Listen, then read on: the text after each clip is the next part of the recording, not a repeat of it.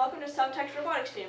We are a robotics team based at a high school in Hamilton, Ontario, and I'm one of the first female founding mentors, and I would like to introduce to you our first female graduate. So I joined Celt-X the first year. I was one of two girls, and one day they announced that they were going to do driver robotics. So being one of only two girls, I didn't feel super confident that I was going to get it. But I tried out anyway, and I guess I was good. I don't remember being that good, but they picked me, and I think that opened a lot of doors for me. From there on out, I was able to have more confidence in myself,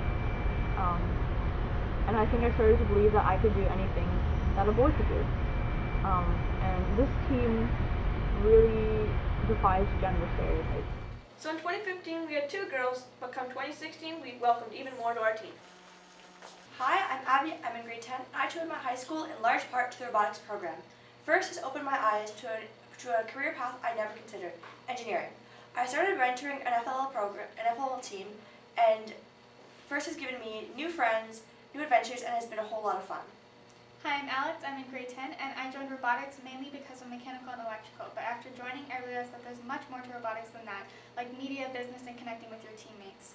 Before first, I didn't know what career path I wanted to go to post-secondary, but first has really helped me find my passion, and now I know that I want to become a mechanical engineer.